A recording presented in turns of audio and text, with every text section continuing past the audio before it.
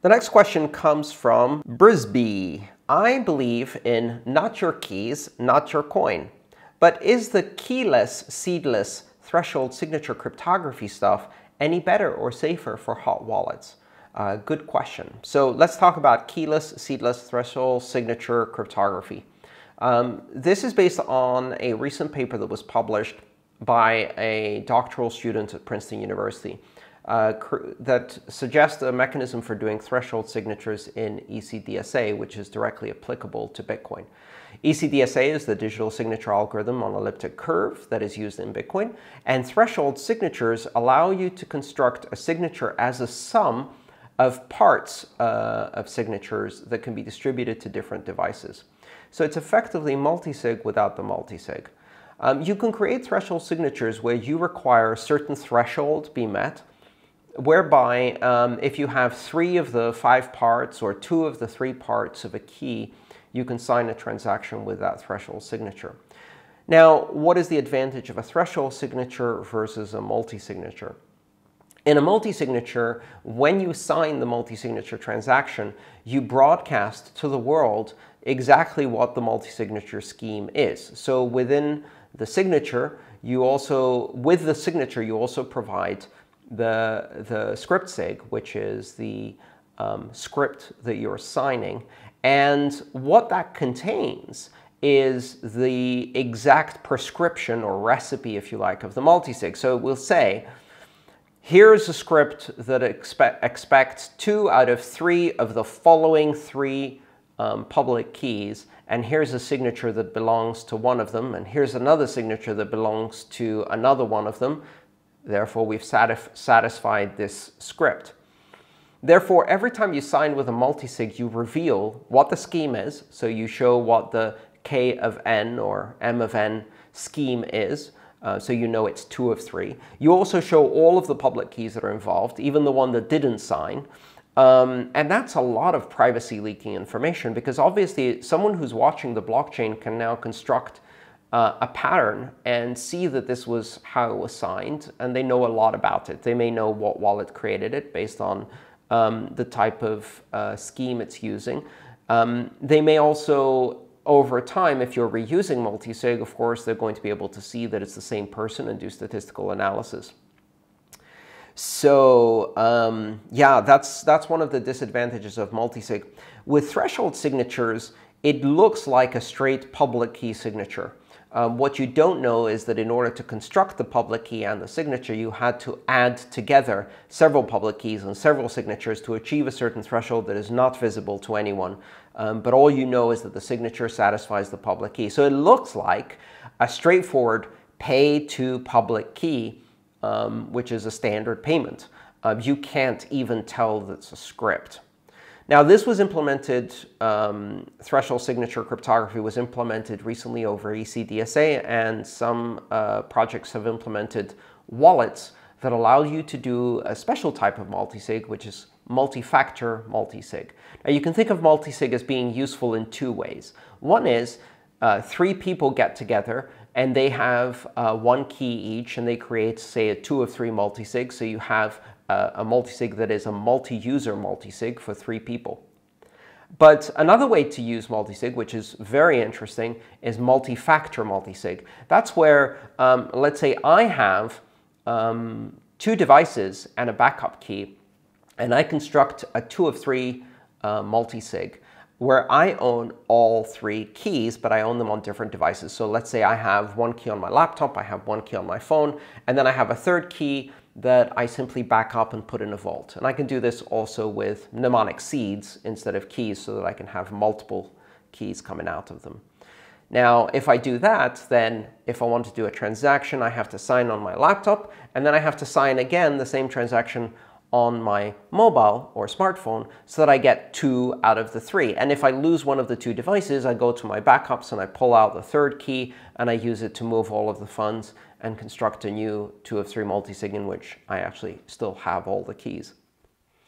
Multi-factor multisig is a very useful security mechanism, but if you do it with traditional multisig, you reveal the fact that you're using multisig every time you use it. So this was a recommendation and a project to do that with threshold signatures, which do not reveal that. Unfortunately, the security of ECDSA threshold signatures is not exactly proven yet.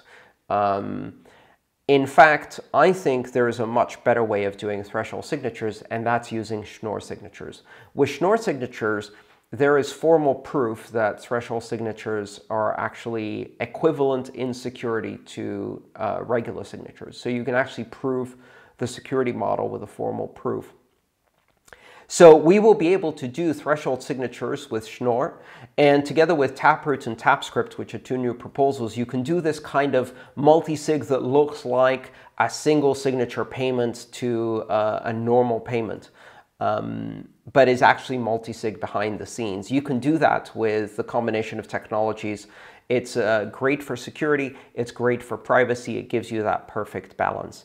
I think we are going to see more use of threshold signatures, especially for the use case of multi-factor multi-sig, where a single user is using multiple devices to increase their level of security. And I hope we see it with Schnorr signatures, which are not only more compact, but where that threshold signature scheme is being proven to be secure. Key storage best practices for organizations. Hi Andreas, what are the best options for organizations to securely store their digital assets long-term where multi-sig is required to spend? Thanks, Dave.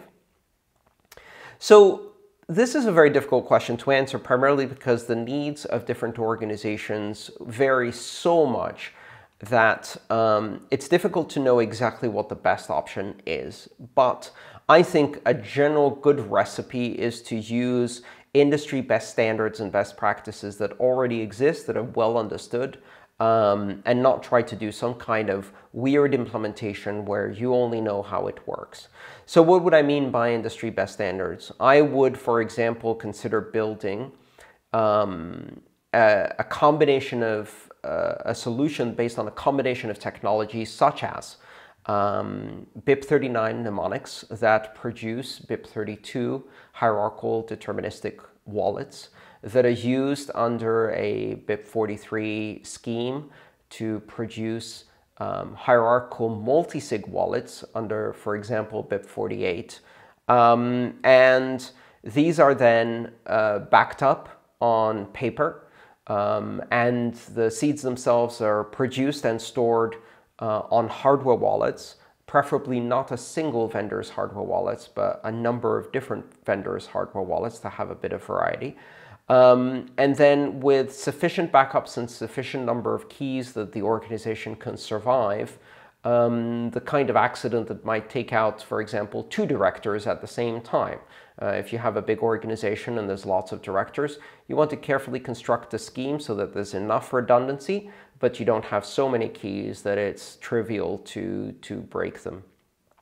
Then you have to consider how you do the signatures themselves.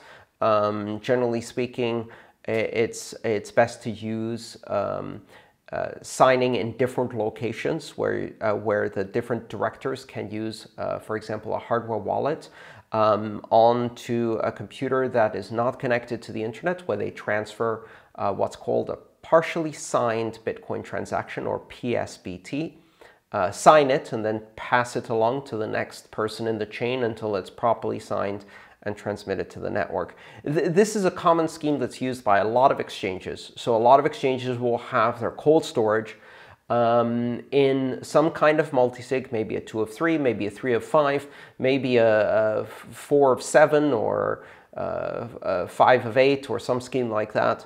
And some keys will be in vaults, some keys will be given to directors, they'll be on hardware wallets, also backed up in vaults, and they'll pass a transaction for signing, authenticating that the transaction actually is a legitimate one with multiple people getting involved, so you don't have a single point of failure, and you have sufficient backups. This is the kind of thing that requires a very careful consideration of what are the specific threats you're protecting against, what are the threat vectors, what kind of attackers are you protecting against? You know, is this for protecting against state-level actors? Are you looking at a multi-jurisdictional solution where you want to protect against confiscation of funds by a state-level actor? Are you simply looking to protect against the kind of opportunistic criminal theft?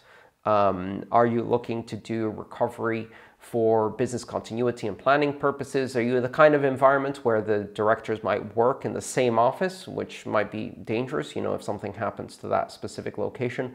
All of these considerations need to come into how you build an organizational key management policy.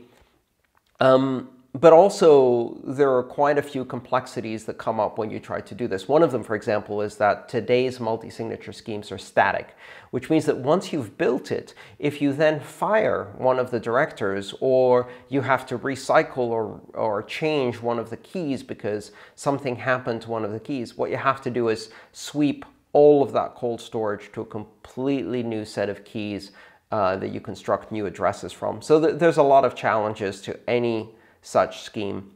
Another approach to use, which is also commonly used, is to use some kind of Shamir secret sharing scheme where you take a single key and you break it into lots of parts. The problem with that is that every time you sign, you have to bring the parts together. And at the moment when you bring the parts together, that key exists in its entirety in one place, and that's extremely vulnerable to attacks. Not the best solution. So those are some of the key storage best practices for organizations.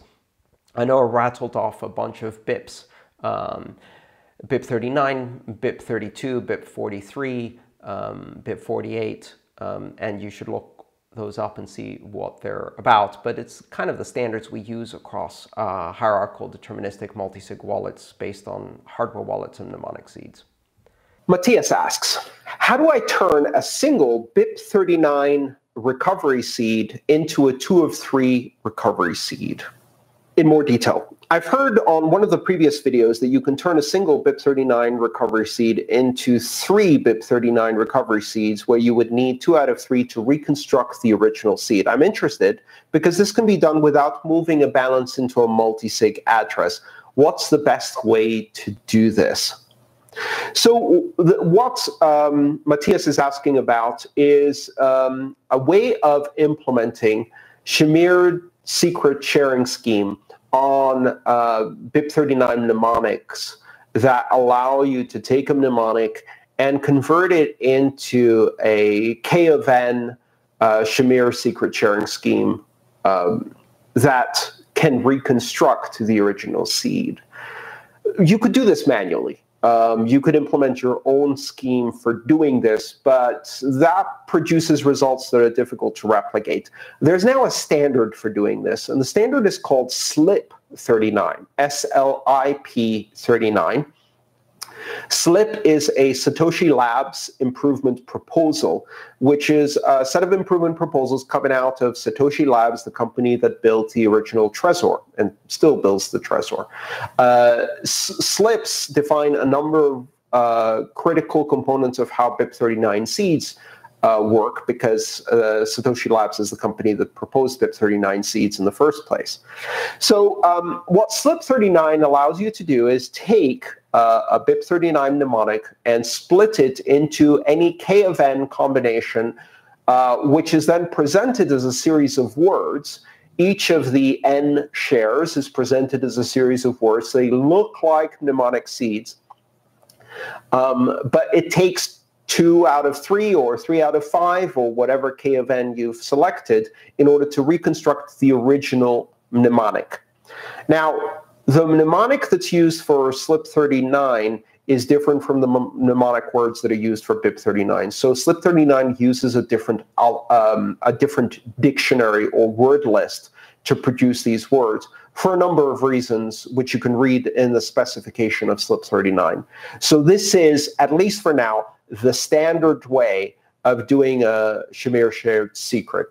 And what this allows you to do is take a single mnemonic that you have, for example, for your cold storage, and produce, let's say, 5 copies of it.